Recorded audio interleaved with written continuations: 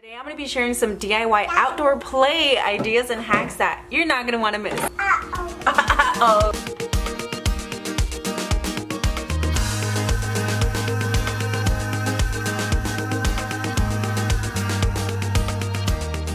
Welcome back to my channel, guys. For today's video, I'm going to be sharing some really cool DIYs and ideas for this playhouse back here.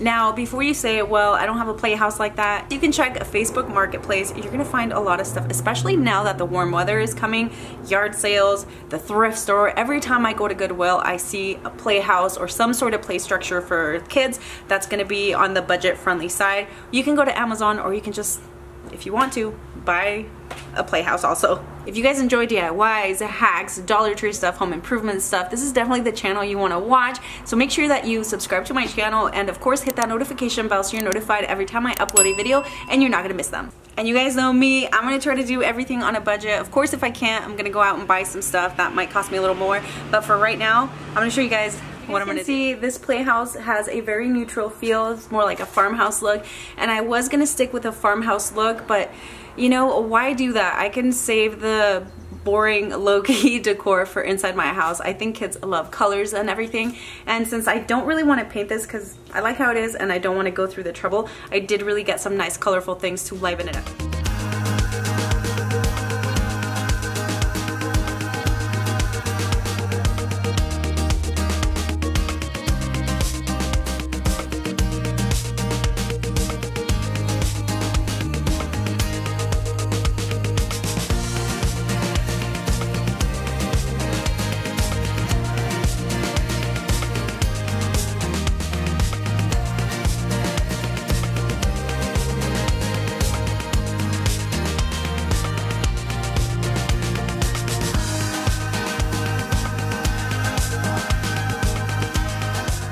I wanted to add some storage underneath the sink, and I had these hooks from Dollar Tree. I only had 2, and I bought 4 baskets from Dollar Tree as well. Eventually I'll hang up all 4, but for now we're just going to do 2. And then I'm also using some microfiber cloths to just have her have something to clean up with when she's playing.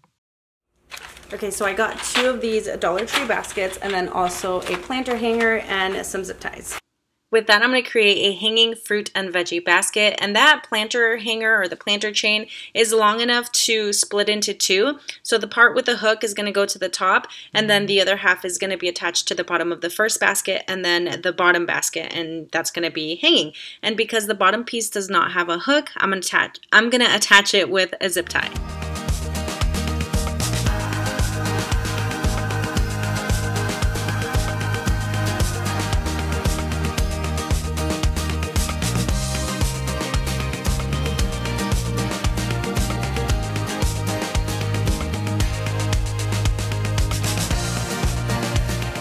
So I got this set at Ross for $8.99, and it just has a bunch of like fruits and veggies, and it comes with a cutting board, a knife, and they're ones that have Velcro in the middle so that they can actually pretend like they're cutting them. And you can find some of these at Dollar Tree, but I think they only have like 2 per pack, and then it does have a cutting board and a knife.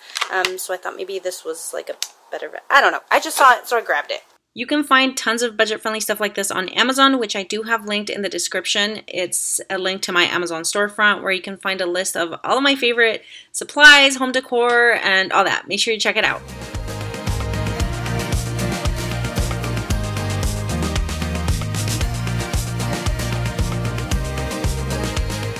So I got a few of these wall racks, and originally I was going to put it down lower, but because they do poke out, I don't want Kai to fall and get hurt on it. So I'm going to attach them a little bit higher on the house, and it's going to be above the sink. And this is where I'm going to put all this cute Dollar Tree stuff that I got, all the like utensils, cutting boards, and all that. It's so fun making this for Milani and Kai. I got all these cute little utensils from Dollar Tree, and then I also have a little cutting board, and I found these in like the Easter section, or was it even Easter or spring or whatever, but I thought they're super cute because of like the pastel colors, and I think it's going to add a perfect pop of color into this. And she does already have like this little microwave, and then she has some pots and pans here that I'm going to hang up.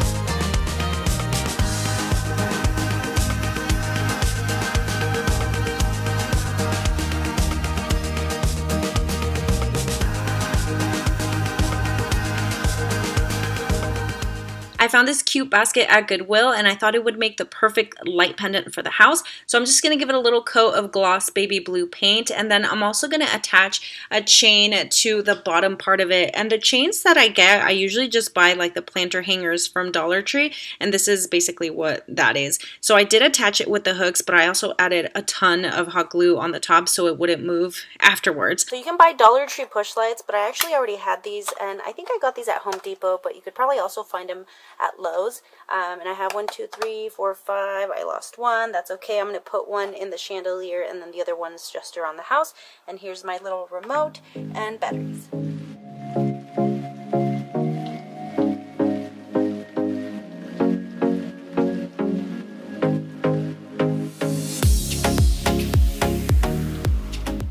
Okay, so I stuck the magnet right onto that piece of metal right there with the sticky part. I'll probably add some glue to it, and then I'm going to put the light right in there.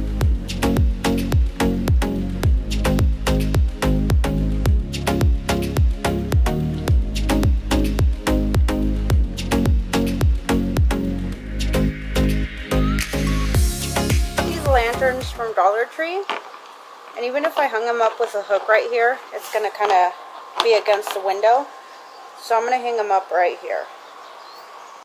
There's this really cute spring section at Dollar Tree, and I found all the awesome bright and pastel colors that I thought would be perfect for the house, so I'm just picking up a few of these items to decorate the house.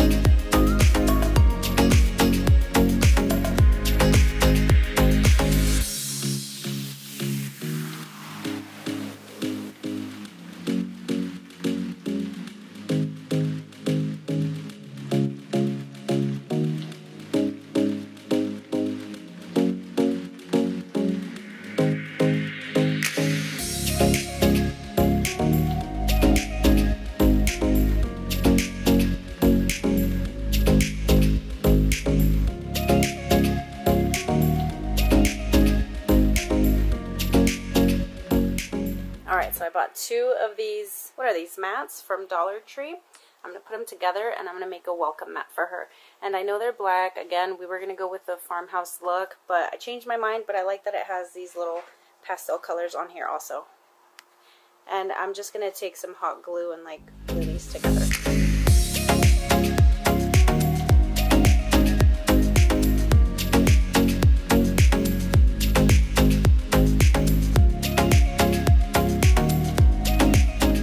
That is all glued together. Now I'm going to take this cute welcome sign from Dollar Tree also, and I'm just going to put a little bit of glue around the edges and then just plop it down there so that way they don't trip on it and it doesn't come off.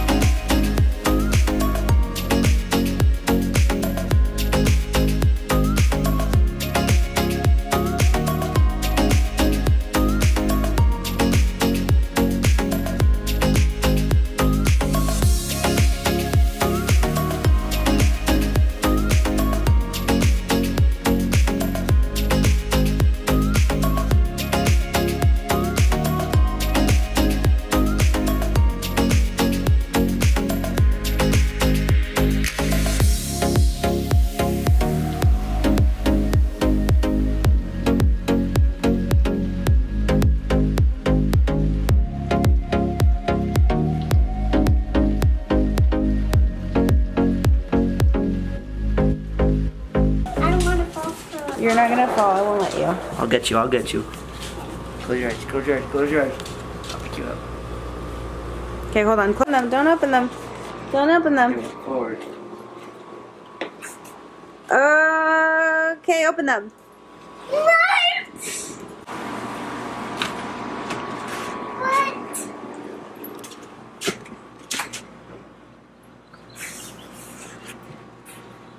You like it? Yeah. What about over here? Turn this way. Look it. I love it. You love it? Yeah. Want to share? Yeah, I'll share with you. Is Kaito, what are you microwaving, Kaito? Nothing. Yummy.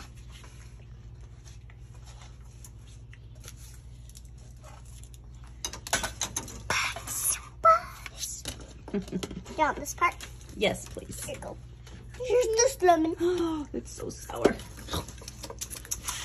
You want some lemon too? No, not for real. Pretend. Only like this, Kaito. Look. Whatever, I'm over it. I'm gonna go do something else. We recently got rid of 2 enormous trees that were about to fall over. So now we have this area that's nice and clear. You can see there's a play set over here, like a swing set.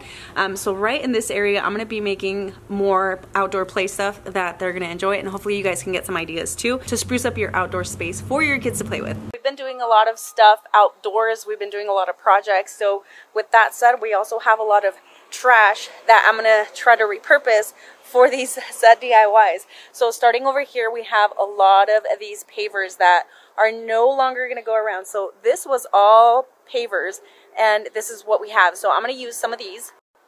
Okay, and this is the space that I'm talking about. It's kind of nice and flat. There is a little bit of a dip going that way, but for the most part, I think I'm gonna go all across these panels right here. This is probably about 10 feet, and then maybe 5 or 6 feet this way. So I'll need about 50 or 60 pavers, which I think I have just enough for that.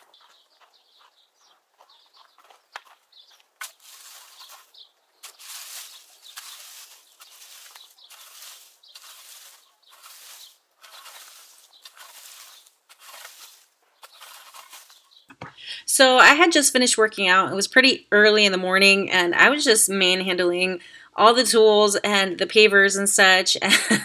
And then I finally just went inside and got breakfast, and then after that everybody else woke up, so I kind of brought them outside to help me a little bit. But honestly, I like working by myself just because, I don't know. I like things done my way sometimes, and you know, sometimes they don't listen to me, but I appreciate their help. And so here the pavers are all down, and then I actually just swept all of the dirt and all of the whatever I had on there. I put it all on top of the pavers, wet it, and then with a big brush I just went across. That way it fills all the cracks in the pavers so they don't move too much. Originally, I was going to use some scrap wood to make a chalkboard, but I actually found this board at Home Depot, and it was only $8 and change, so I thought it would just save me the trouble of buying paint and, you know, sanding and all that. So I'm just going to go ahead and hang this one up, and that's the perfect little spot for some artwork.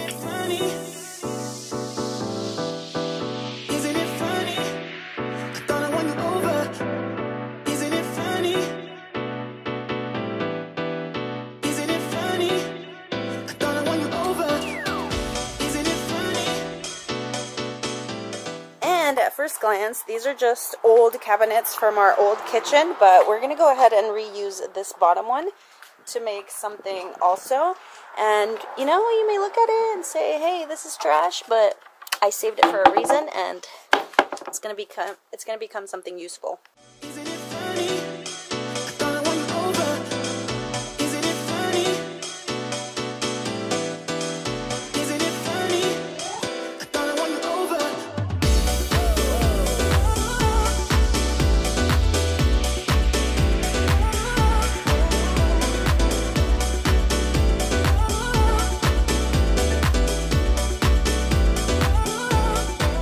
So I was going to leave the cabinet just like that, but I wanted to make it a little bit taller. That way Milani doesn't have to like hunch down to use it. So I added some extra pavers to the bottom and just, you know, set it off to the corner.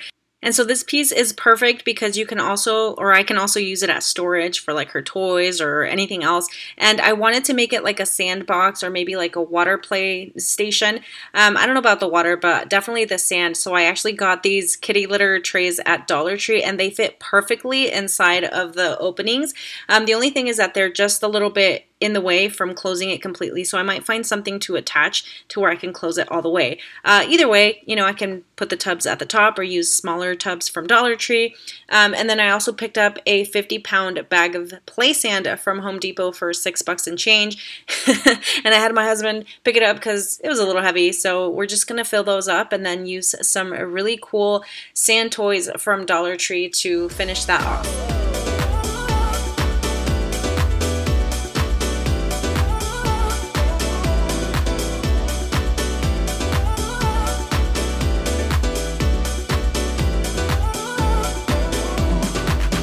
I wanted to make a fun little umbrella, so I'm using a mop pad, some display easels, some zip ties, a Dollar Tree umbrella as well, and then a luau skirt. I used a couple of those actually. It didn't turn out exactly how I pictured it, but it's still cute.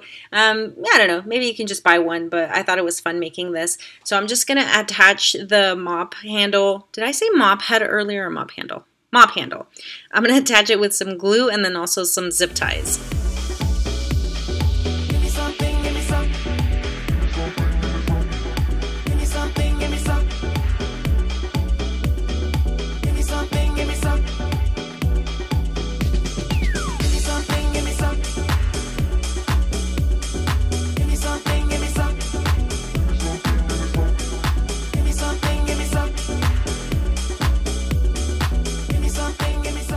So I took the handle off of the umbrella and then I'm adding some pool noodle, like pieces of pool noodle to stick right into the mop handle and adding a bunch of hot glue to make it stay.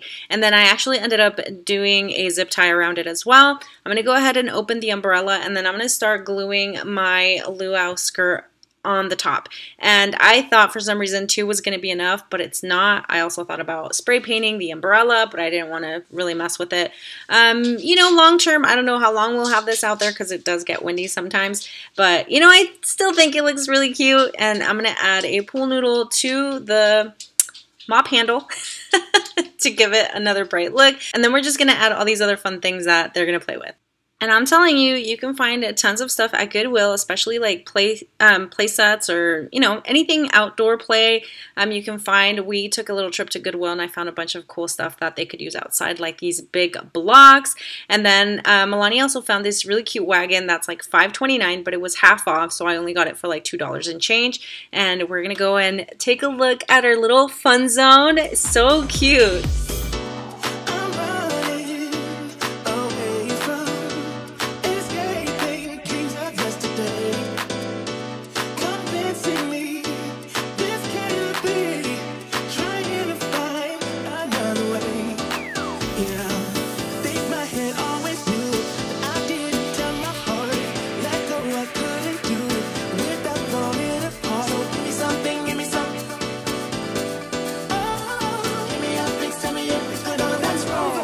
I really hope you guys enjoyed this video. If you do, you know what to do. Hit that thumbs up. And then also make sure you check out these other videos that I have. Super awesome outdoor hacks you don't want to miss. See you guys on the next one. Bye.